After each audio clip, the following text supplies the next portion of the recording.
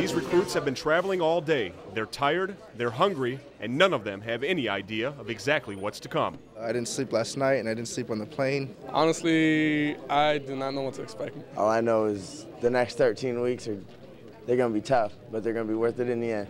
Brian Gutowski came from Sheboygan, Wisconsin. Like the rest of these recruits, he's on edge. Extremely nervous, but I'm also excited too. I have no idea. I don't know what's going to happen. It's a waiting game until the bus arrives to take them to the recruit depot. That's where life as a civilian ends. Everything is quiet. As the bus comes to a halt, no one is allowed to look up. And then... Sit up straight, look at me right now. Yeah, sir, say it. Yeah, sir, scream it. You have Commanding General, Brigadier General Bailey. Welcome to MCRD. You are now aboard Marine Corps Crew Depot, San Diego, California, Building 622, Receiving Company.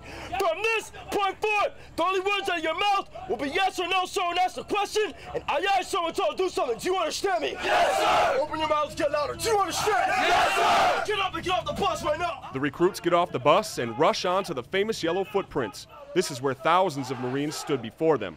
A moment recruits never forget.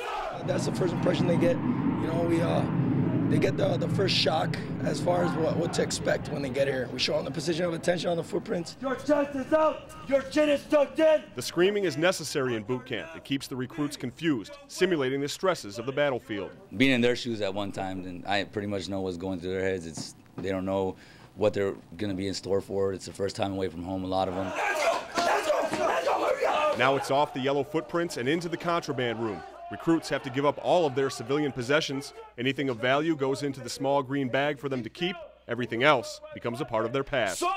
We go ahead and strip them from everything they have civilian-wise when they get here. Pretty much, we make them all the same. It's now time for the recruits to make a phone call home. This is the last time family members will hear their voices for the next 3 months. And if no one answers, they leave a message. Now comes the part everyone knows. Recruits wait in line as one after another, they get their heads shaved. They're no longer an individual, they're a part of a team. We take the normal civilian, we break him down, and we show him from top to bottom how to stand, how to walk, how to talk, and basically what we're about.